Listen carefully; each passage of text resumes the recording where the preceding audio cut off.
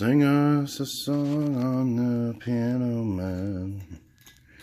Sing us a song tonight. 'Cause we're all in the mood for a felony. And I'd like to use my new knife. Alright guys, Microtech. I don't even know where that came from. Microtech Tachyon 3 review coming at you as soon as I take a drink. Goddamn. Oh, wow. That is amazingly smooth. Delish. Very good. Alright, guys. So, one thing about, yes, I'm about to chaplain. You're all about to sit here and watch this. See how I lost control? When I chaplain with my Alpha Beast, I lost control again. Sorry. One thing about the Tachyon 3, is the blade is heavier than the handles. So it doesn't, when you try to chaplain, the front handle just gives way. It just fucking lets out all of a sudden. I mean, you can do like 2 or 3 or 4, but it just... That is like the one drawback of the Tachyon 3. I absolutely... Well, the other is, especially those who are collectors... the other is this Cerakoted finish that's on it. It chips very easily, and when you make a scratch, especially with this black coating, it stands out like a sore fucking thumb. So, I love flipping this thing. There's more that I love about this knife than I hate about it. And it's the clack. It's just a beautiful sound.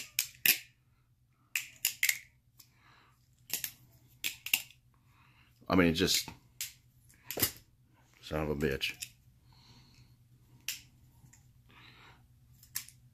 It's hard for me to keep this in focus. I gotta hold this thing up with my hand. But it's a super, super light knife. I mean, it is fantastic for twirling. It's great for fanning. The edges up top, they did this perfectly. So the edges up top are squared. You see that? For a better grip during fanning. But as you go down, you'll notice that it rounds out. So, for manipulations, it is a very, very pleasing knife to flip.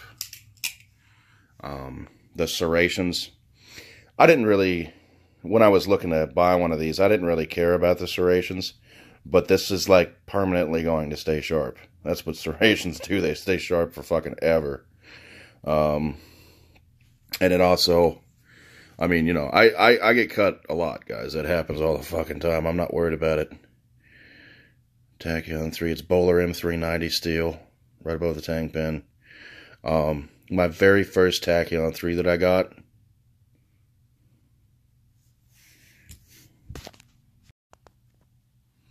Sorry, I got a phone call. So... The first Tachyon 3 that I got, I was worried about the handles being made out of aluminum because this is tang pin construction, and I did not know how tang pins would function on an aluminum handle. Aluminum is a very easy metal to bend and stuff. So, you know, after time, after you know, long-term use of this, I didn't know how well the handles were going to stick together. And the entire year that I owned the original Apocalyptic finish without the serrations, I never had a problem with it whatsoever. I never got any more play than what comes with it. These things, they run on ball bearings. They're super smooth, but they're not as quick. They're not as fast as when you're flipping this. It's not like flipping an Alpha Beast or something that runs on washers. It's more like it flips the same. It flips, you know, I mean, but it's just a little bit, it's like it's a little bit slower, maybe. I don't know. But like your response time, when you're doing thumb rollovers with like an Alpha Beast, I don't even know if that's in frame. Probably not. When you're doing thumb rollovers with an Alpha Beast, the response time is immediate. When you're doing it with the Microtech Tachyon 3, it's almost like you gotta wait a minute. I don't know, it's hard to explain. I mean, it flips smooth as hell, but it's like there's enough resistance in it that there's just hesitation, in my opinion. But, I did buy this used from somebody who never flipped it. He was a collector. And I got a fucking fantastic deal on these. Back in its day when these things were in production, they weren't... A lot of people had bought them, and a lot of people just catch and release. Sold it right back on Facebook. Or forums or whatever. And part of that reason is because... At the time, it wasn't really a desirable flipper. BRS had the Replicant. They had the Alpha Beast. I don't believe they had the Bare Bones yet. But there were so many other flippers on the market that were cheaper than this, that flipped better at the time. Like the Bradley Chimera was like, you know, $120 or something, and this thing's $289. And there's stuff on this there's stuff on the Chimera, stuff on the Alpha Beast, stuff on the Replicant, which I don't have one up here, that you can do that you can't do with this, like chaplaining. But for the most part, I mean, as long as you don't give a shit about chaplaining, which is fucking like, oh my god, it's one fucking move. I mean, you can get away with it like 2 or 3 rotations. See how that just fucking flew open? But,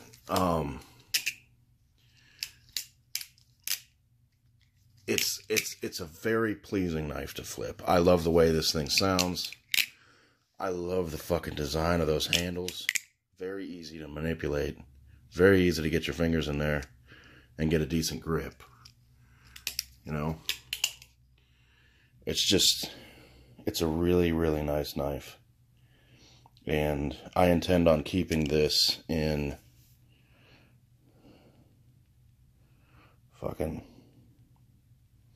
mint condition. I don't intend on using this.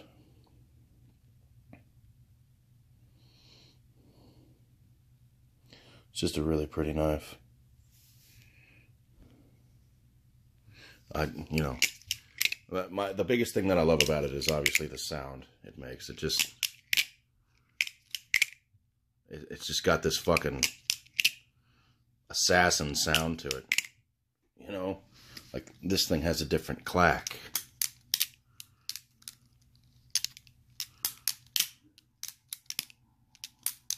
You know, so it's just mesmerizing when you're, god damn it, when you're flipping this thing. And just to listen to the sound of it, it just sounds very professional.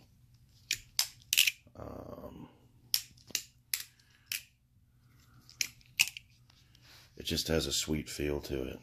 But yeah, and it's really pretty to look at while you're flipping too. But I kind of wish they didn't bead blast.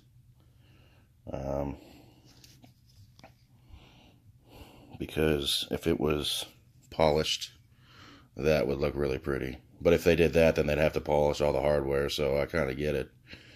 You know, Microtech's very expensive. So, the other off-putting thing about this is their proprietary tool, which came with every one of their knives, from my understanding.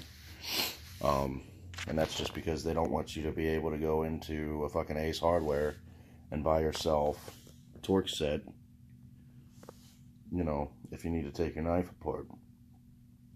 But Microtech does that proprietary stuff with a lot of their knives because they want you to send it back into them. They don't want you fucking with their stuff. You know what I mean? That's how people lose their bearings. That's how fucking washers get lost. Stuff like that. They'd rather you just send it into them. And that's how they, you know, would continue to make another profit. But let me take a drink. Wow, it's just so smooth. It's delicious. Better than candy. Candy is dandy, but liquor is quicker. Shit. But yeah, guys, this is my opinions on the Microtech Tachyon 3. I'm just going to put it up as a review, quote unquote. This could be, as far as performance, I believe the goal that they were aiming for was a speed flipper. And the reason why I say that is because just how light the knife is. And how easily you can control it. Like, it's square on the back so it doesn't roll when you're twirling it. And you can put your fingers in these little divots to help whenever you're twirling, to help it from sliding down too much. I'm trying to do this so you guys can see it. So I've got that, you know, and when I'm twirling, I'm staying right there in that region. When you do it with the bare bones, a heavier knife, you son of a bitch. When you do it with the bare bones, which I love to flip, it's skinny, and this one's actually rolled. It's not squared, but it's very difficult to control this while it's in between your fingers because of, one, how heavy it is, and two, how skinny it is. So a lot of times when you're twirling, it'll fucking roll like this, and you'll be like, shit, and then it'll fuck you up. But, you know, this has different aesthetic properties to it that I enjoy. This has phenomenal flipping properties to it that I enjoy. And this is more of like an aesthetic, well, this is more of a piece of art to me. This is one man's psychotic design of what a fucking felony should be. And it's beautiful. It's gorgeous. I love it. I love the Tachyon 3. Like I said, I've owned one before. I had it for about a year before I sold it. And I regretted selling it. I mean, I hardly fucking used the thing because I had way better flippers.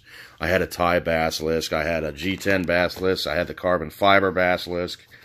I had two replicants. I had, you know, fucking Alpha Beast 3.0 and Alpha Beast Infinity.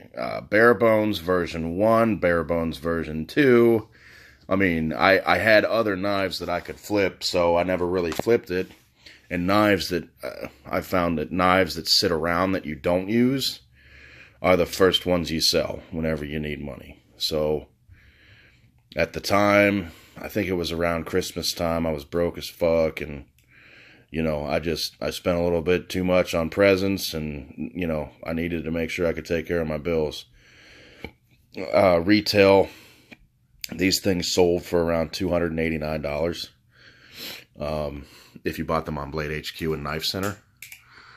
Now the retail, like secondary market, depending on which one you have, you can expect to pay for used condition anywhere between $180 and $210, and mint condition I've seen as low as 235 and as high as 300. It just depends on the buyer and how much they're willing to spend on it. So, and that's just the production models. I'm not talking about the titanium ones. The titanium ones sell for much, much more. But, it's a beautiful knife. I love it. And I thought I'd make a little review for you guys. Pretty, pretty, pretty. Love those fucking teeth. See if I can get this thing to focus. Focus, you piece of shit. Fucking teeth are just sharper than fuck.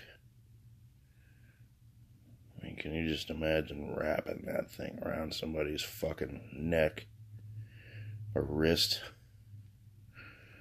I mean, dude, it would go through like nothing. That's sharp as fuck, dude. That's a piece of dirt there. But I mean, dude, like, if you were to like poke that in, you wouldn't even feel that. It's just fucking obnoxious. Obnoxious. Microtech makes a beautiful knife, guys. Beautiful knife. But, alright guys, that's my review on the Microtech Tachyon 3. And we'll see you all soon. Peace.